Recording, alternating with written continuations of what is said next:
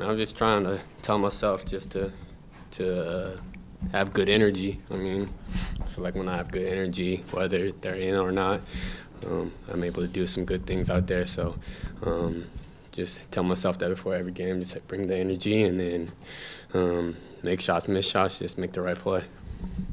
Derrick, you had a rough start to the game. You had that air ball, and you seemed like really, really frustrated about what was going on there. How do you stay in the moment, turn that around? Yeah, it was a rough start. Missing layups, air ball, obviously, and I was just really frustrated about the turnovers too. So I just wanted to stay with it. JT talked to me like after a timeout. It was like law of averages. So just hearing that and just try to stay with it, stay aggressive, and seeing one go down and just go from there.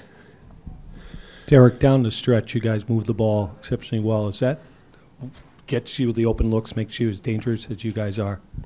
Yeah. I mean, they were denying JT pretty much the whole game, and so just trying to find the next guy. I mean, he make a back cut, screen, just doing a lot of selfless things for us, and then Al, Rob, Grant, Payton, Sam, a lot of guys came today, and Mike were able to step up and make big shots for us. So, I mean, that's the beauty of this team is you load up on one guy, we have other people that can make you pay.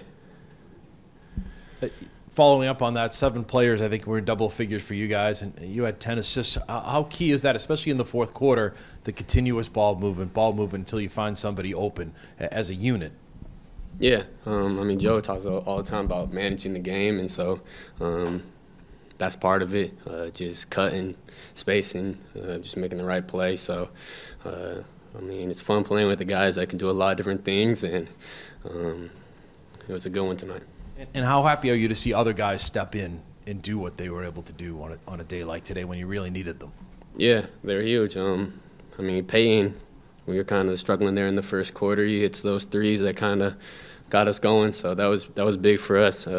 Sam was really good for us tonight as well, so those two really stepped up, and then Grant does what Grant does, and everybody kind of does what they do, and that's the beauty of this team. We're just so deep, and we have a lot of guys that can do a little bit of everything.